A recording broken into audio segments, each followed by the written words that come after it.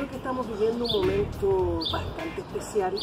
que algunos han señalado como hito el 18 de octubre. Sin embargo, creo que esto, y muchas pensamos lo mismo,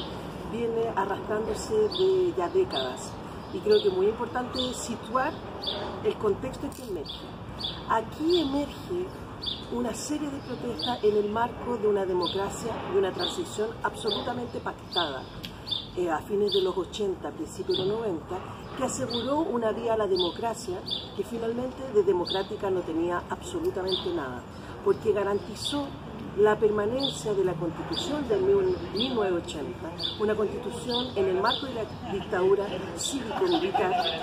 que sobre todo, uno de los elementos más emblemáticos, privatizó todos nuestros bienes públicos.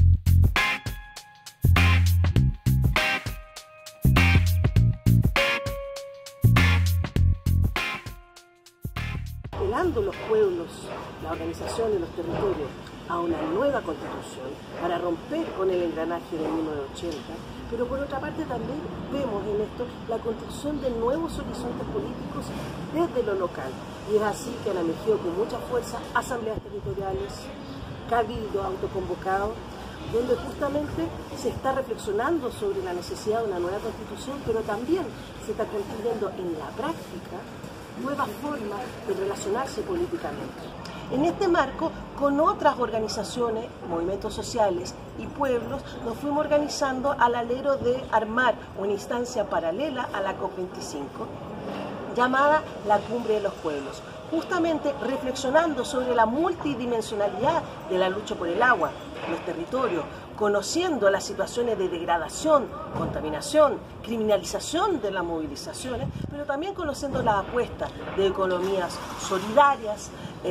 apuestas de la naturaleza como sujeto de derecho, y es así que organizamos esta Cumbre de los Pueblos, que si bien justamente por las distintas situaciones del estallido social en Chile, se desplazó a Madrid, como Cumbre de los Pueblos seguimos organizando esta instancia porque nos parecía muy relevante para encontrarnos en los distintos territorios, pero sobre todo para articularnos a nivel internacional, porque también sabemos que esta es una lucha también global, situada en lo local, pero que necesita esta gran articulación. Nosotras, las mujeres de Movimiento por el Agua en los Territorios, desde el 2018, a fines del 2018, conformamos un comité socioambiental que nos anexamos a la coordinadora feminista 8 de marzo, porque entendemos que además el extractivismo nos afecta de manera distinta a las mujeres y a las niñas. Se nos ve intensificado, tanto en el trabajo productivo, donde en estos territorios degradados somos las mujeres las más expuestas a la precariedad laboral, pero el trabajo reproductivo, mientras se contaminan las aguas, el aire, nosotros estamos a cargo de la gestión de la vida, pero además también estamos en el lugar de la resistencia, ocupando las calles, ocupando los campos, el lugar de la resistencia contra estas empresas extractivas y organizando la vida misma. Entonces hemos decidido colocar esta impronta antipatriarcal al movimiento por el agua y los territorios, participando de la coordinadora feminista 8 de marzo. También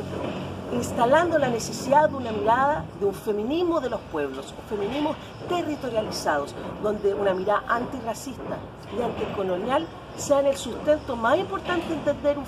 feminismo localizado en los cuerpos y en esa soberanía que son nuestros cuerpos y nuestros territorios.